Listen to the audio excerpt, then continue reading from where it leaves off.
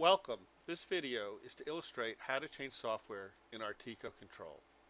First, notice that this unit is in the stop mode. It must be in the stop mode in order to change software. Now, if you have removed the cover from the control, you can see this little rectangle here with a plastic cover. Just take a screwdriver, lift out the cover, and you'll see a slot to install the EEPROM which we have sent you. Just firmly install the EEPROM in place and then hit escape.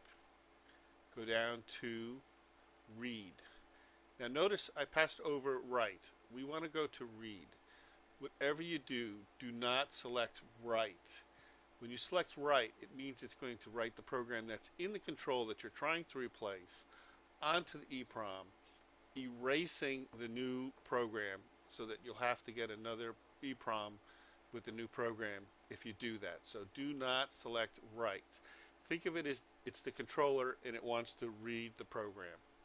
At that point, all you have to do is press OK, and it will give you an option to confirm. I can't do it in this software, but it will come up and say, yes, do you want to do it? Use the arrow key up to yes and select OK, and you're done. It takes about 1 second.